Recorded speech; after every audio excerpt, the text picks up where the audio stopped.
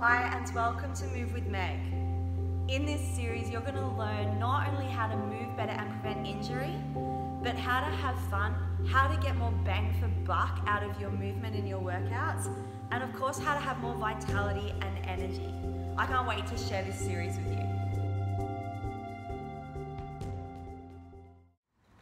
Hey guys, it's Meg from Redhead Wellness Century. Welcome to another Move with Meg.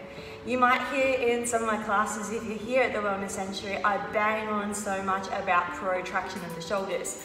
If you're not sure what protraction is, we're looking for a rounding of the shoulders, scooping the belly button in towards the spine.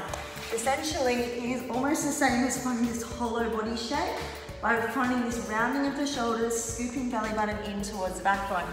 The reason we do this is to create space not only in the core but also between the shoulders here, and we really start to engage our deep core muscles, our transverse abdominis muscles.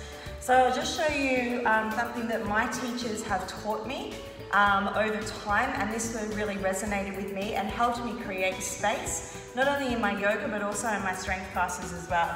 So spreading the hands really nice and wide, stacking the joints, so bringing the wrists underneath the shoulders, and coming into a plank position, so zipping belly button right in towards the spine. And then we're going to protract through the shoulder blades. So really engaging the lats, and then keeping the belly on, finding this retraction into the shoulder blades, so dipping in through there, and then protract through the shoulders, and then retract. So you're just working through the shoulder area here, keep the belly on and engaged, and the legs are constantly squeezed. It's a great way to practice protracting here, bringing the knee in towards the nose, creating space to step the leg through.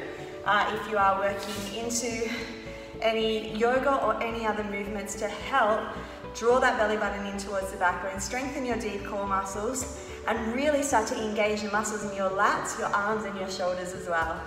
Thanks again for another Move with Meg.